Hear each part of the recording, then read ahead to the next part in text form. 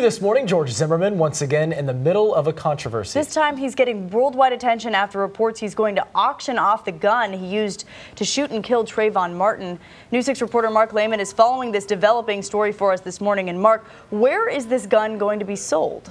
Kirsten, it's being put up for sale on the website gunbroker.com. We can take a look at the weapon over here. It's the same 9mm that also gunned down Trayvon Martin in 2012. And when we take a look at the website where the auction is listed, there's a long description of the weapon. It's not quite up for sale yet, but it's already received nearly 75,000 views. And this is also drawing another controversy for George Zimmerman.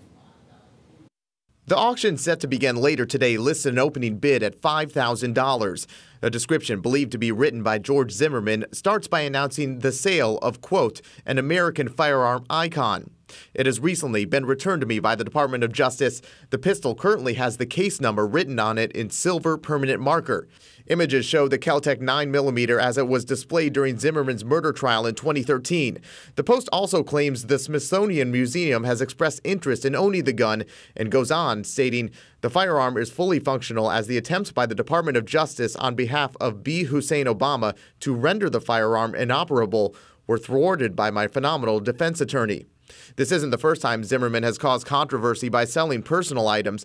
Last year, he teamed up with a gun store that publicly declared itself a Muslim-free zone. Zimmerman sold prints of a Confederate flag painting referring to the Second and First Amendments.